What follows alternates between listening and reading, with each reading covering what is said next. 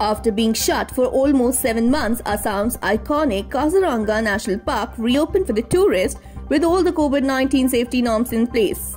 The closure because of the coronavirus lockdown and then the monsoons had been the longest in its 112-year history. For now, only jeep safaris are allowed.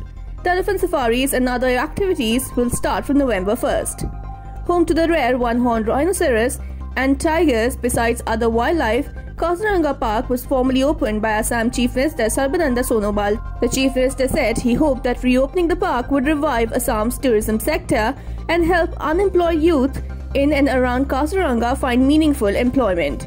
He also called on the people to maintain all COVID-19 protocols in visiting the Kaziranga National Park and other such places of tourist interest amid the pandemic. According to the park authorities, wearing masks, using hand sanitizers and maintaining social distancing will be a must for all the visitors. All tourists and guides will be subjected to thermal scanning and health checkups.